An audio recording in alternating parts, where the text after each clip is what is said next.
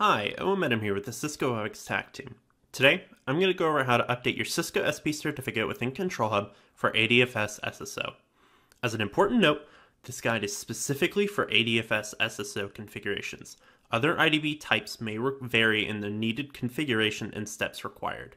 In addition, updating the SP certificate will update the certificate for all IDPs, so if you're in a multi-IDP configuration, you'll need to update the certificate in those IDPs as well.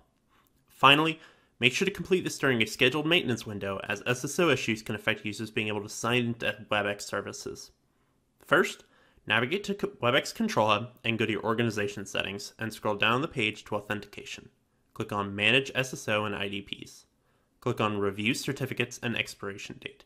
On the page, you should see displayed your SP certificate. If your certificate is about to expire soon, you should see the date reflect that. Click on Renew Certificates. Step 1 will appear on your screen asking if your IDP supports multiple or single certificates. In this example, I'm going to select IDP that supports a single certificate. Once you select that, more information will appear, asking what certificate you would like to use. You can choose either certificate, however Cisco recommends the use of the Self-Signed by Cisco certificate, as it allows you to not have to update your SP certificate every year. Here, I'm going to select the Self-Signed by Cisco. Then, click Download Certificate. Save this certificate to your Adfs servers, as we will use this later. Click Next. Here, we'll be reminded to update our IDPs. As noted previously, make sure to update all IDPs while going through this process if you have multiple IDPs. Leave this window open and go over to your Adfs configuration in your Adfs server. Here, I'm going to select Relying Party Trusts.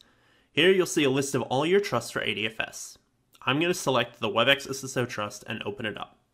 Then, I'm going to go to the encryption section. Here you can see the old SP certificate. To replace this, click Browse and upload the new SP certificate you just downloaded from Control Hub. Once uploaded, hit OK.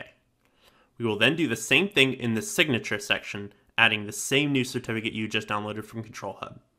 If you use the 5-year Cisco SP certificate, you need to open an admin PowerShell prompt and enter the command shown below. You can also copy the command from the help document provided in the description of the video. Once done, you can return to Control Hub. Here, you can click Successfully Updated All the IDPs and select Next once you've finished updating all your IDPs.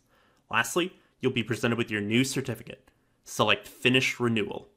Once completed, you'll be returned back to the SSO overview page. Your Cisco SP certificate is now renewed. Thank you for watching.